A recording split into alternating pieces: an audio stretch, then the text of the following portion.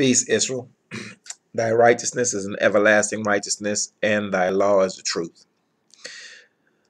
I've just finished doing the segment on the lesson on I have a headache. On this segment right here, I'm going to call this More Headaches.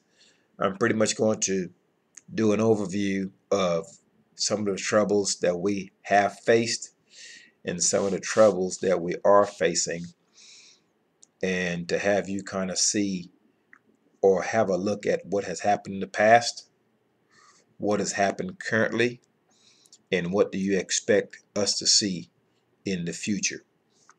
All right, let's first deal with slavery. Slavery has been a terrible thing. We know of this. And we can still see the effects of slavery today in all the many nations of the earth where we dwell. It affects our families. It affects our thinking. It affects our day-to-day lives. And we know that this was a horrendous situation and a horrendous circumstance in which we have been punished by the Most High, and that punishment has been carried out by our enemies. Now, during the times of slavery, can you imagine how that level of violence affected our sons, how it affected our daughters, how it affected our men once they were stripped of the ability to be a man, to be a leader, to be a protector, to be a husband and a father? Imagine how that has affected our males throughout the generations. Also, imagine how it has affected our women, that our women have had to play the role of both the woman and the man because the man was stripped. So therefore, our women had to be independent because the man was of no help to her. She had to make her own way and had to be stronger than she needed to be, for the simple fact that her protector, i.e. the man, was not present, and he was killed, and he could not be a man or display any attributes of a man and a defender and a provider, for if he did, he would have been killed. Think of how that has affected our people through the generations. So we sought relief from those hardships, from those terrible times, and the Most High has eased our affliction. We're no longer in chains at this moment, at least not physical chains. So we were brought through slavery. We were killed by mass numbers. We were lied to and subjugated to all manner of wickedness and cruelty. So we arrived at what we would call the Jim Crow era, where slaves were apparently freed, emancipated as they call it. But yet, with Jim Crow, they were initially still enslaved because there were laws, rules, and regulations that were put into place that would punish them unjustly and put them back into service without wages. So we moved from slavery up to the Jim Crow era, where we're pretty much enduring the same hardships, not being able to move about freely, etc., not being able to provide for our families, etc. Next, we find ourselves with more headaches as we come into the segregation era, where, okay, we have been freed.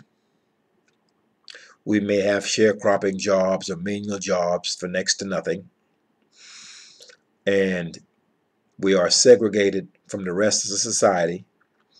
We are segregated from prosperity, most importantly, from having a job that's equal to our counterparts or who we deem to be our counterparts.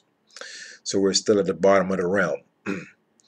So the segregation aspect comes into play, where our schools are different from others, where we eat differently than others, where the place we sit, etc., and travel, etc., were very different from the people that were among us. So we were separated from them. And in many regards, we did not have access, and still don't, to the many things that they have had to increase the quality of one's life. So we came to the segregation era. Now, after the segregation era, now we come up to the civil rights era. The civil rights era happens to be where we realize and we're seeing clearly that we have been treated unfairly and unjustly. And we are now marching, protesting, and having sit-ins in order to gain quote unquote justice. So there are boycotts, etc., throughout this nation. What we see here clearly is the house of Israel trying to be a part of that which has oppressed them. And as we get through this point, we have many leaders. You have your Malcolm X and the Marcus Garveys. You have the Dr. Martin Luther King, etc., etc. Keep in mind that none of these men have ever emphasized the law, statutes, judgments, and precepts of the Most High, and have never told the house of Israel that we need to return back onto the law in order to be freed, number one, respected, and to be above all nations on the face of the earth. We were never told by any of these men that we were the house of Israel. We were never told by any of these men that we were to separate ourselves from the nations in which we live, to separate ourselves from their customs and their ways. So what you're seeing here slowly is the growing up of the house of Israel. For we have followed after the ways of Dr. King in what we would call the civil rights era. And so we moved from the headache of slavery into more headaches of Jim Crow, into more headaches of segregation, and now we're in the civil rights era where we have more headaches. So we are in the midst of individuals, of people, to where if you seek that which is right and that which is just, they will kill you. Let me say that again. The nation in which you live, in which we live, if you seek righteousness, if you seek that which is just, if you seek that which is justice, they will kill you. So we have sought justice. We have sought that which is right. And our grandmothers have been beaten. Our daughters have been bit by dogs, along with our uncles and our forefathers, etc. We have seen these things on film, such as Eyes on the Prize and things like that. All these films have been taken away. They no longer show these things because they do not want the children of Israel to remember them, and for them to remember what this nation has done to their forefathers. However, the Most High will bring us to remembrance, and He will remind us of all this. We will be reminded of all that has happened to us. So though our enemies may try to buy these films, remove them from public view of what they have actually done to us, how they have treated us, and try to make it as though this has never been, the Most High has eyes on all that was done to His people. Now, as it pertains to the civil rights era, like I have said before, our people had many leaders during that time, and we sought after many leaders, none of whom ever pointed us in the direction of the Most High's law. Next, we come into the integration era. Now we're trying to be like those who have oppressed us. We have joined the military forces. we are now fighting alongside our enemies against their enemies. We are now speaking and defending that which has been oppressive and offensive to us. Can you imagine that for 1 second? Imagine those of us who fought in World War I, World War II, men who look just like me, men of the house of Israel, who are fighting with his enemy against the enemies of his enemies. Think of that for 1 second. So we are now in the integration era, where instead of us doing that which was commanded to us, which was to separate from the nations and to distance ourselves from their ways, their customs, and their gods, what we have done is we have taken a hold of their ways and their customs and their gods and have been married unto them. We have given, some people have given their daughters unto their sons and their sons unto their daughters in these many nations. We have gone in total reverse. And as we go through these stages, I want you to see clearly how our headaches are being increased. So, as we come into the integration era, now we're seeking political power, financial power. So we'll cover that. From the political spectrum, we have always thought that, well, we're being locked up unjustly. Just maybe we need some quote unquote black police officers. So what the Most High has done, he's given us black police officers. He's given us black police chiefs. But guess what? All those black police and the black police chief, they're all working in concert with our enemies. These black police and the black police chief, they are not in solidarity with their people.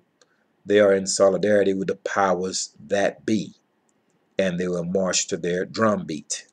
So we asked for the black policemen, we asked for black police commissioners, we've got them.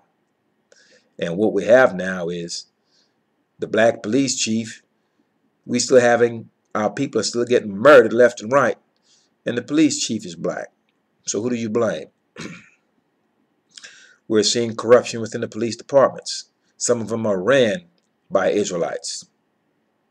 So we wanted and sought a black police chiefs and black police, hoping to find some relief that maybe there will not be so many murders in the street and we may not see as much corruption.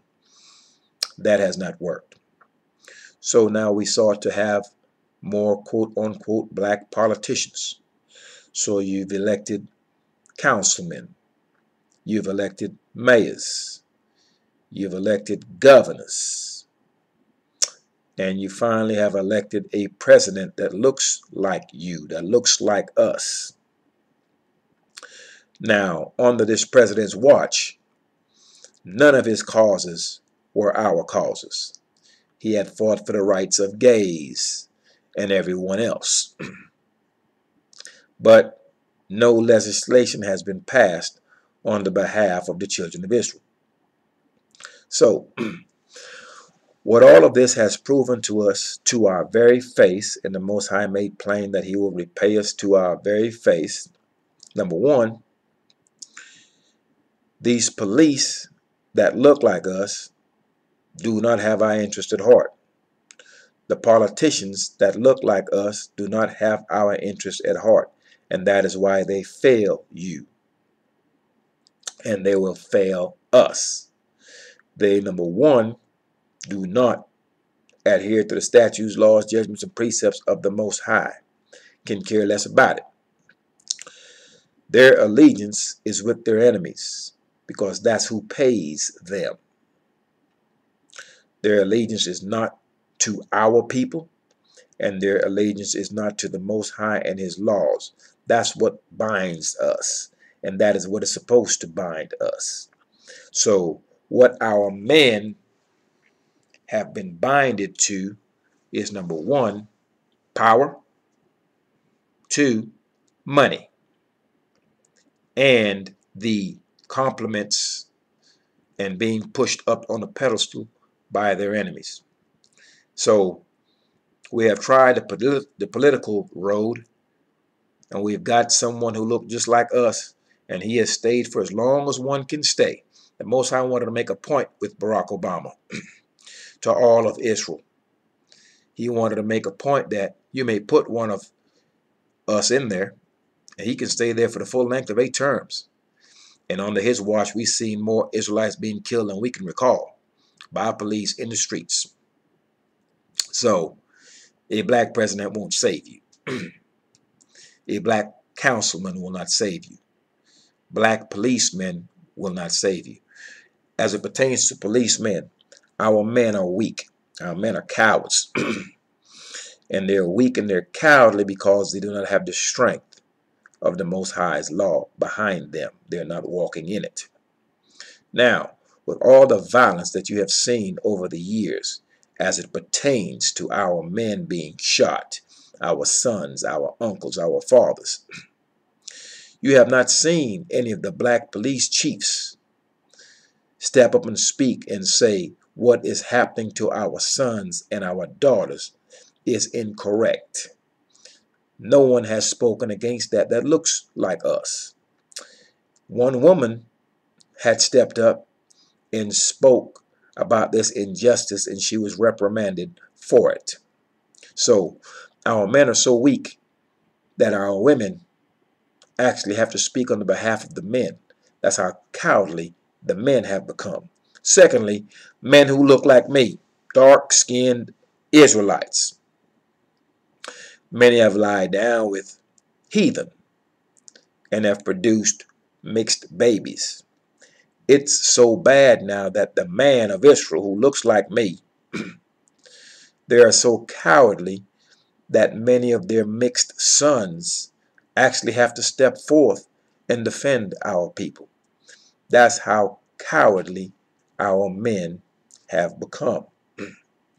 And that is only because there is fear in them. They are fearful of the power structure, and they're fearful of being cut from the benefits of the power structure. Now, these are some of the headaches of our people. Now, let's touch on something recent pertaining to one of our men, and then we'll go back a few months, maybe a year or so, to another instance. An instance of Dennis Rodman was on TV crying over the situation with North Korea. This man is an Israelite, unbeknownst to him, but his petition is to bring sport to North Korea, and is speaking on the humanity of the people, etc., etc., and how he fell in love with the place. So this grown man is on TV crying on the behalf of Koreans and a unity between America and Koreans. Now, I have never seen ever a Korean crying on the behalf of our people. I've never seen a Korean crying when our sons are being shot down in the street, professing the injustice against our people or speaking on the humanity of our people. I have never seen it. If you have, please put it in the box below. That way I can see who that Korean man is that spoke on the behalf of our people when we were being unjustly killed or sentenced or anything that was being done that was foul to our people. Show me a Korean that has ever cried on our behalf. I've not seen it. So this is part of the confusion of faith that is upon the house of Israel as a whole, and upon the men of the house of Israel. The men of any nation are its leaders. When our men are weak, our nation becomes weak. And we are weak for the simple fact that we have not taken a hold of the Most High's laws, and we do not walk in it. And we will vote people into office and support those who will not walk after the laws, statutes, judgments, and precepts of the Most High, And since they do not do that, all our politicians have failed us, the black ones, all these black police chiefs and these black politicians, they're all thieves and crooks, just like our enemies. And they have proven themselves to be that. So do not be fooled by those who look like you. I want you to understand that some of the enemies of the Most High are the Most High's people. Let me say that again. Some of those who hate the Most High, will not follow his word, and hate his people are his very people. There are many Israelites who hate to be Israelites, who can't stand the sight of a very man that looks just like him.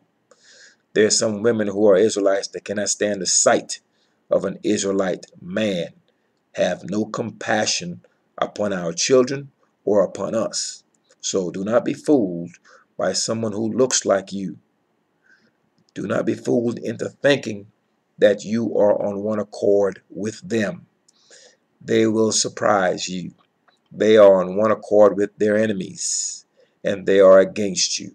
And it's not hard for you to figure those individuals out. Next, we're dealing with, there's a man by the name of, what is this man's name? I'm thinking. Very muscular guy.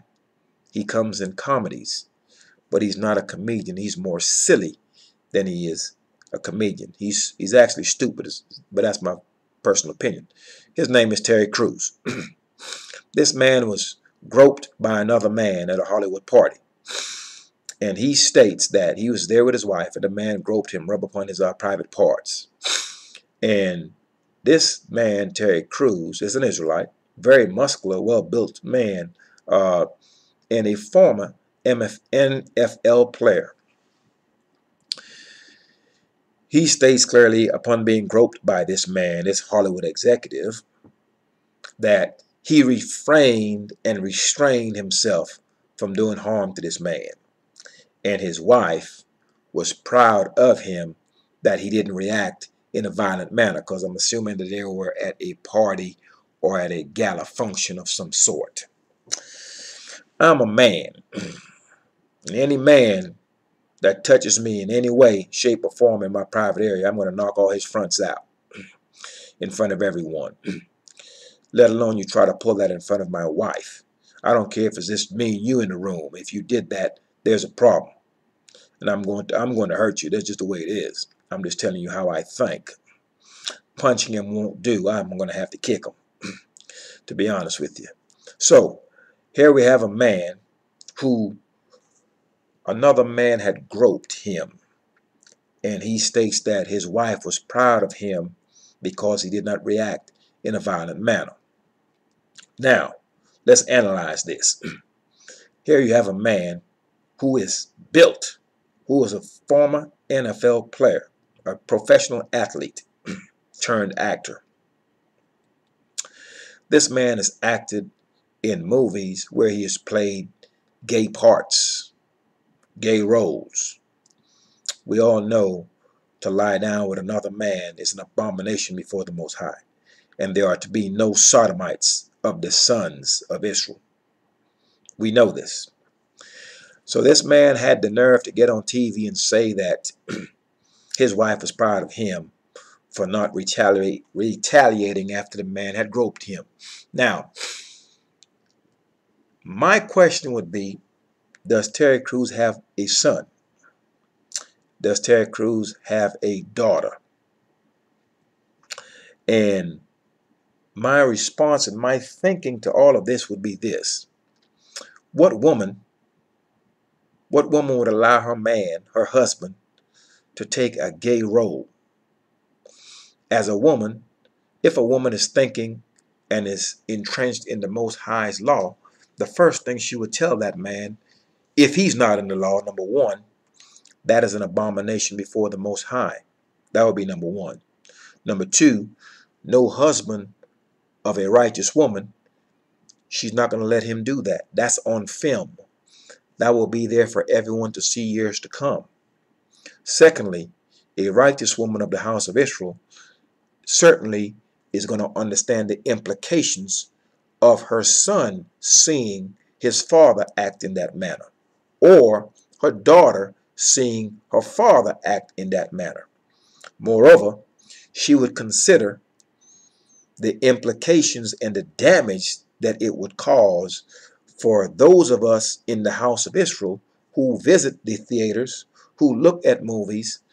She would take into consideration how that affects the whole nation that would look at this.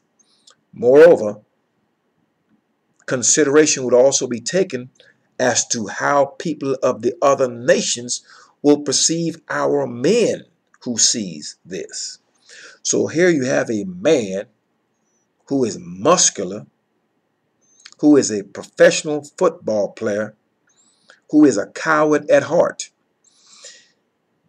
The reason why he came forward out of his own mouth was that the women of the other nations, gave him the courage to come forward.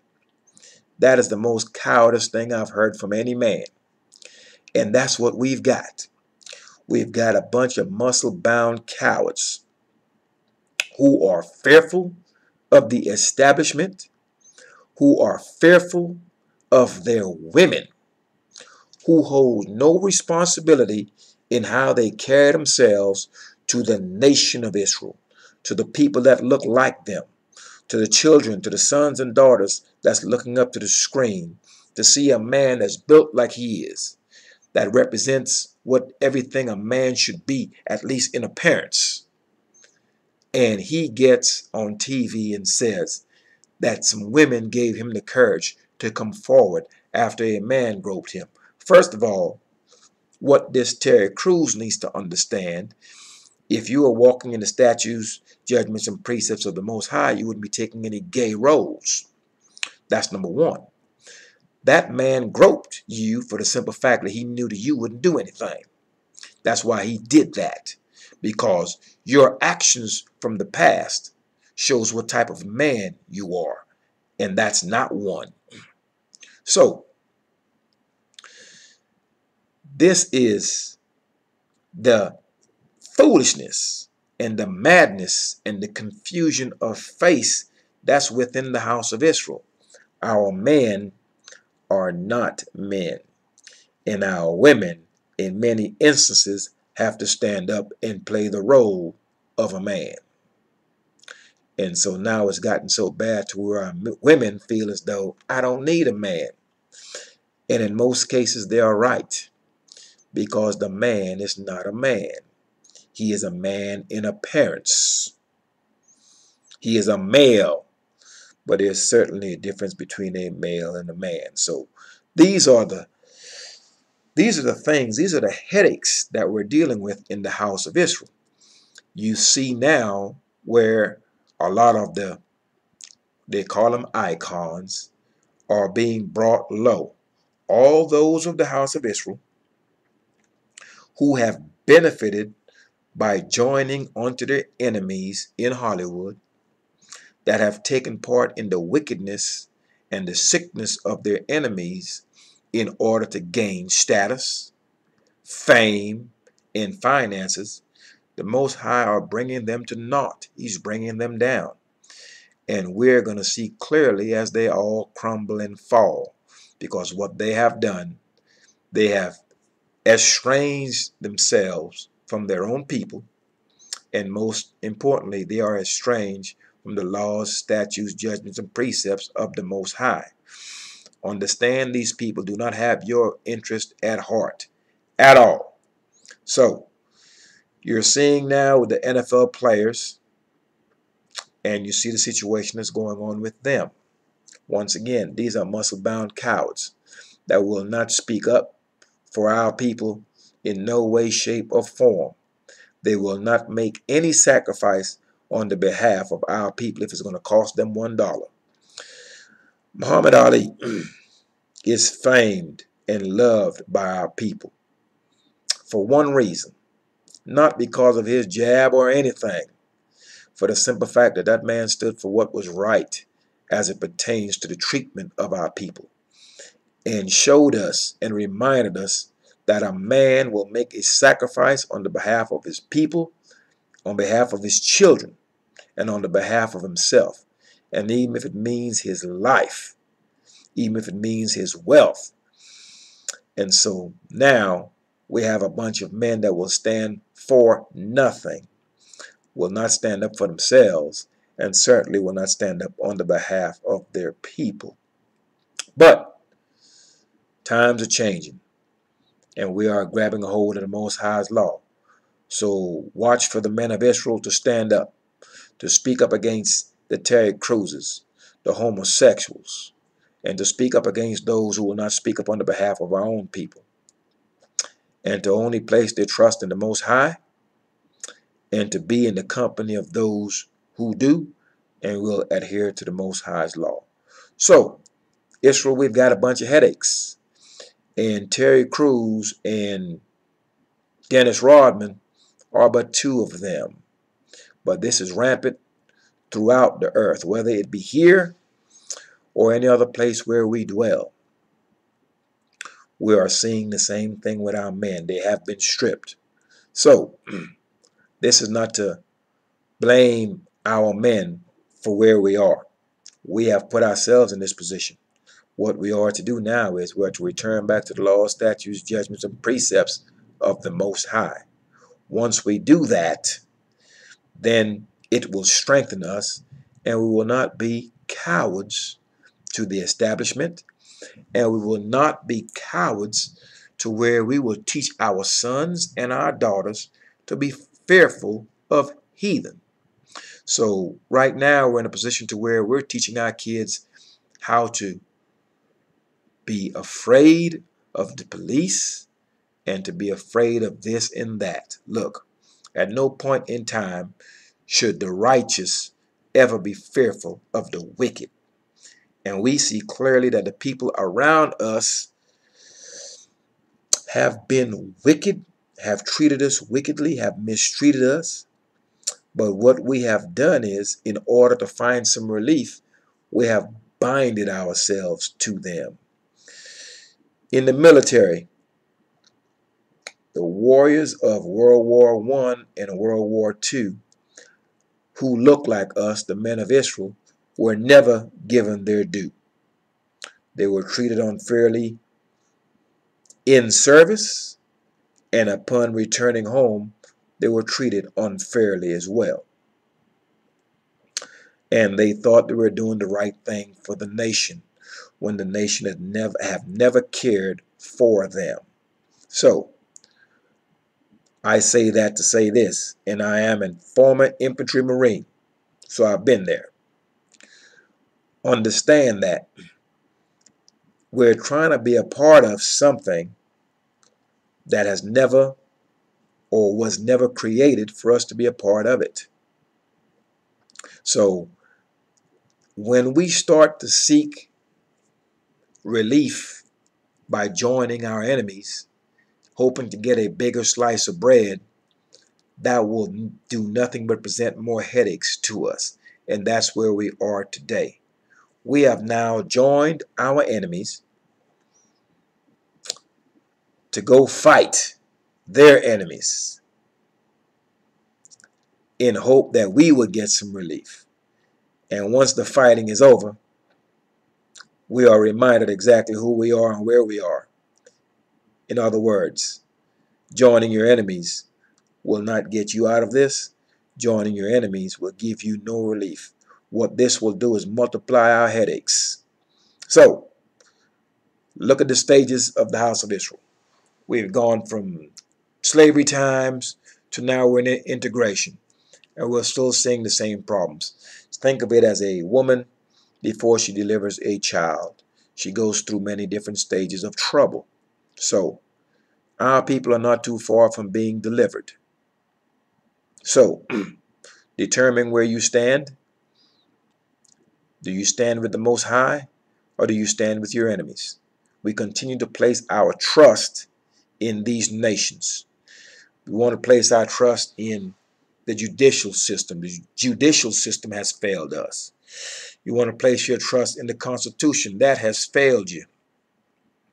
So now we want to go and work on building a financial future to be independent. Okay, we've tried that with Black Wall Street. They bombed it.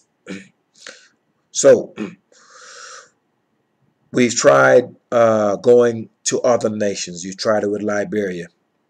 Marcus Garvey did not work. So all the methods that's being suggested right now by those who are most influential among our people, these are methods that we have tried. We have tried all that Dr. Boyce Watkins is proposing and is doing. And I think he's doing good work. In a perfect world, yes, that will work. You know, there's many that are speaking right now to really positive things that we should do and can do to help our circumstances, our finances, etc. But as it pertains to finances, we may build wealth by doing business amongst ourselves and starting our own business, etc. However, one thing that we must keep in mind, number one, we do not control this currency. We do not print it. We do not control its valuations or its fluctuations. At any given time, any man of Israel who claims that he is rich can be broke overnight. Number one, our enemies can simply take the currency and do away with it and tell you what it is you have is of no worth anymore. So, you are not rich if your enemies hold your money in their banks. Doesn't make any sense. Because they can take it. They can confiscate it. They can also do away with it and start a new currency and tell you that what you have is of no good. So if you think that your enemies will allow you to start businesses and use the money that they have created, that they print, that they control, both the fluctuations of it and the value system of it and the exchange rates of it, you think that they're going to let you run businesses and do all these things that you plan to do with their money, and so you can outdo them. That's not happening. So that's something for us to think about as it pertains to that. I'm in favor of entrepreneurship. I'm in favor of small business. I'm in favor of all of these things. That's not to knock on that. I'm for picking up one by one's bootstraps, if you will. But at the same time, we are to be sensible in our approach. All of these things that we're speaking of currently, as far as getting ourselves together economically, etc., we have done all of these things before. They have failed. We have more multimillionaires and billionaires than we have ever had before that are Israelites. At the same time, they don't have factories that employ us. So these are just some of the things to consider. We have more degrees than we've ever had as far as our academics, etc., in the house of Israel.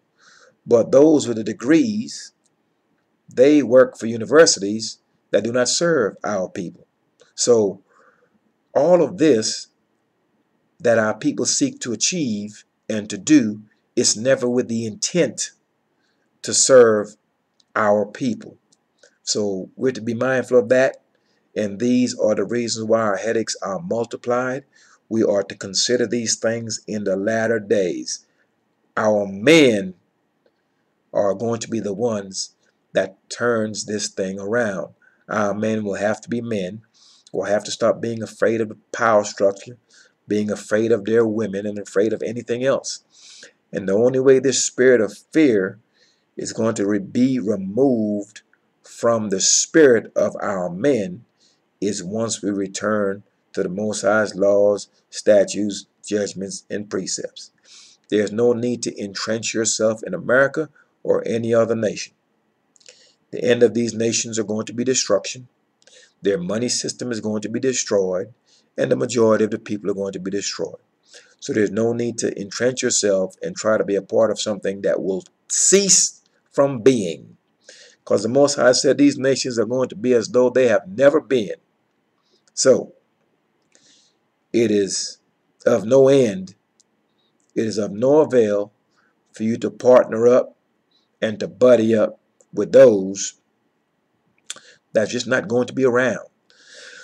Most importantly, the men of Israel need to be very careful, and the women of Israel also, because there are many of us who are against us. Like I've said before, many of our enemies actually are us and look like us.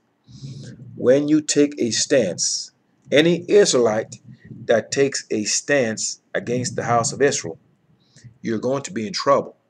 There was a point in time where one of our people would betray and be a traitor unto our people, and he'd get away scot-free. That time is now to where anything that you do and say to the house of Israel, there will be reprisal for it. And that doesn't go for just Israelites who are traitors. That will go for all those of the nations who seek to do harm to the house of Israel. That point is coming where just to speak against a man of the house of Israel or the house of Israel, there'll be punishments for it. Because as we turn to this law, the Most High will strengthen us. So these are some things to consider. Look at the headaches that we have. Lots of it is our own doing. And the pill to solve this pain that we're going through is the Most High's law.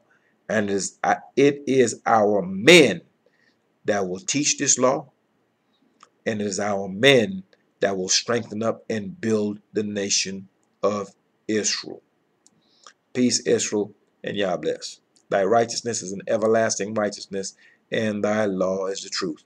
Turn to this law. Peace.